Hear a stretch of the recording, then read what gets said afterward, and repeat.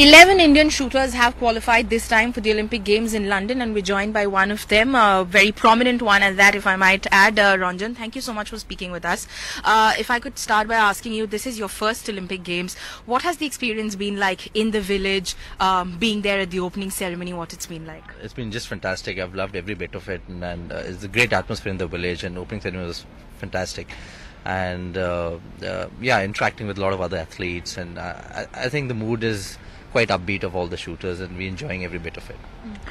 You follow a lot of other sports. Have you been able to spot any of the big stars, maybe while having breakfast at the dining hall or something like that? Yeah, I saw the biggest. I saw Usain Bolt at the opening ceremony. I'm really excited to see him. And yeah, we keep on seeing, bumping into each. I saw Vivian Richards yesterday having lunch, and met Steve Waugh. So yeah, a few cricketers here. So for a change in the Olympic Village, but yeah, everybody. Yeah, I saw a lot of few stars. Yeah.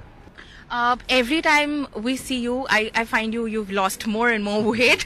So what's been happening? But is this something that's suiting you as far as your shooting is concerned? Yes, in fact, I've been working on my fitness for a long time, but no, I've not been losing weight. But it's just that, you know, you're in the village, exercising, the whole routine and everything. So, but yes, I had to do this, and I had to get fitter and everything, and I'm feeling good about my shooting, and I think it'll work well for me.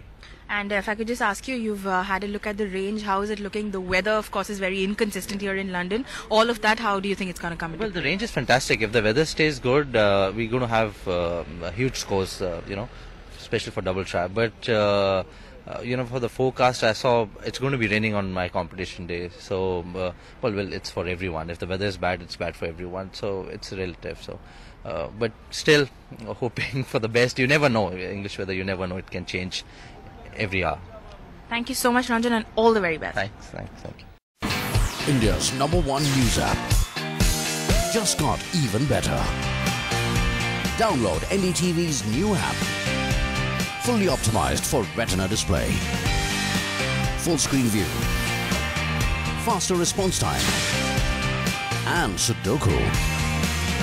NDTV's new iPad app. Download now.